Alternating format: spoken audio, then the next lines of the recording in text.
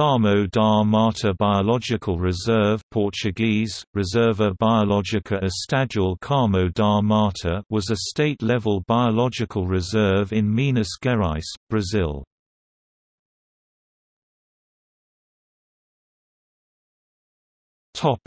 History.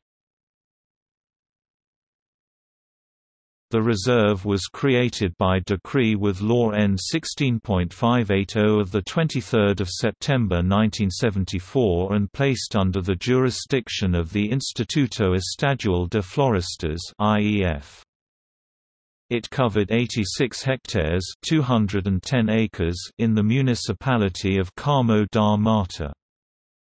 An audit in 2012 stated that a number of biological reserves created in 1974 on state-owned land were being reassessed, since they no longer qualified as conservation units. These were Carmo da Mata, Colonia 31 de Marco and others. As of 2016, the reserve did not appear on the list of biological reserves in the state.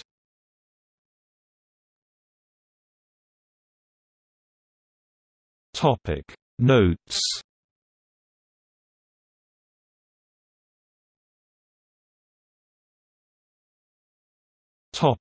Sources.